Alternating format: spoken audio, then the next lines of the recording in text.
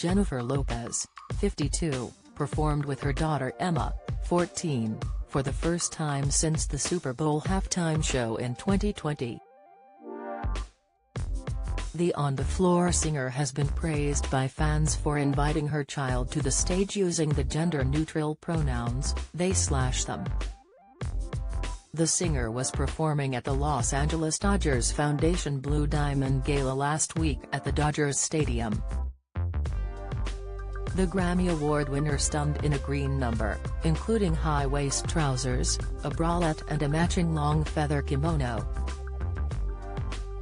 Introducing her daughter to the stage, she began, "The last time we performed together was in a big stadium like this and I ask them to sing with me all the time, and they won't.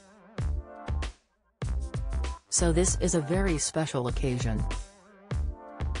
They are very, very busy, booked, and pricey," she continued. "They cost me when they come out. But they're worth every single penny because they're my favorite duet partner of all time. So if you will indulge me." Emme looked amazing in pink as she sported an oversized button shirt and shorts number with pink socks. She accessorized with black trainers and a large black sports cap. The daughter of the Grammy Award-winning singer also carried a pride-colored microphone as the pair sang Christina Paris' 1,000 Years. The mother of two performed at the annual fundraising event which raises funds for education, health care, homelessness and social justice issues in Los Angeles.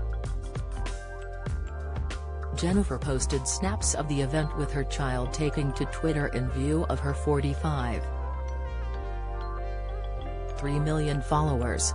She captioned the post, "Last night, at Dodgers #Live Gala at Natras Villa."